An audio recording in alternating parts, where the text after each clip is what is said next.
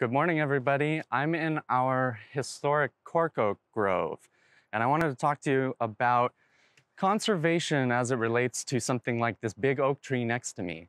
This area of the garden goes back to a time when my grandparents were first moving to San Diego after World War II, and many of the trees in this area date back to that period.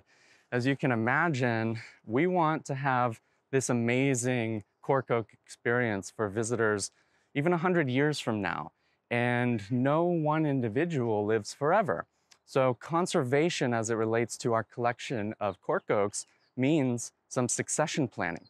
And one of the wonderful things about this species of oak, even though it's not from our area in terms of nativity, is that it comes from a region in Spain and Portugal that is so similar in climate that these actually successfully propagate themselves in our landscape.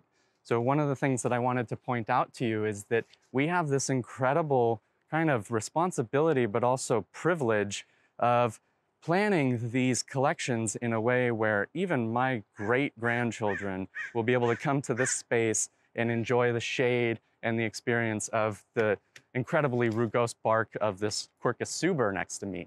Maybe not this specific one, and not this one because I've already yanked it out of the ground, but one like these. And so what I'm getting at is that these plants actually drop acorns of their own accord, and the acorns readily germinate for us like this one has in the garden.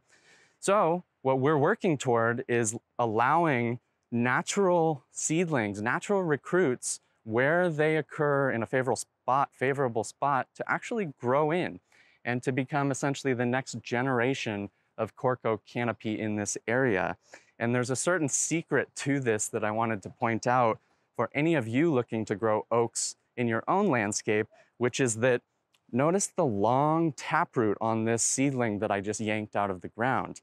And the secret to success with something like a cork oak or even a coast live oak, 𝘴𝘶𝘦𝘳𝘴, believe it or not, planting the smallest tree is the best way to have success with something like an oak. And so that gives you some understanding of why, rather than collecting these acorns and putting them in containers in our nursery and then transplanting them back into the landscape, we would much prefer to allow the natural root system to develop by an acorn going straight into the soil. So if you are looking to plant something like a 𝘘𝘶𝘦𝘳𝘴 or any other of the oaks that grow in our area, best bet, if you have the time, is to just stick an acorn in the ground, and your grandchildren will be able to appreciate something like this.